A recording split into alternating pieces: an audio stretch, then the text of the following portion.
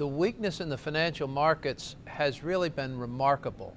We've seen banks trading lower largely as a result of short-selling pressure to the point where they become untenable, where their equity positions go away and they're no longer able to meet their operating and reserve requirements. So what the government wants to do is take the questionable assets that are causing this erosion, that are causing this doubt, consolidate them, encapsulate them, and allow these financial institutions and big investment banks to continue operating, growing their profits, and perhaps grow their way out of these problems.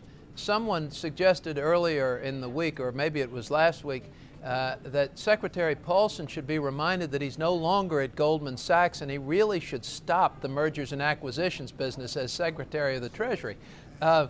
It puts him in a very difficult position because suddenly he's making acquisition and deals with taxpayer dollars. And in fact, companies that took a great deal of risk, these investment banks were leveraged some 30-to-1 or more. That's a huge amount of leverage. I mean, if you think about putting down, little or nothing on your house and leveraging it 30 times, that would be remarkable. And it would take very little to get you in trouble. That's what's happened with these investment banks. Paulson's plans are keeping them in business with taxpayer dollars. So there's something of a moral hazard at play. If the government steps in right now and addresses only the Wall Street side of the problem, I think you could hear a certain hue and cry from taxpayers and other government officials, perhaps from the other side of the aisle.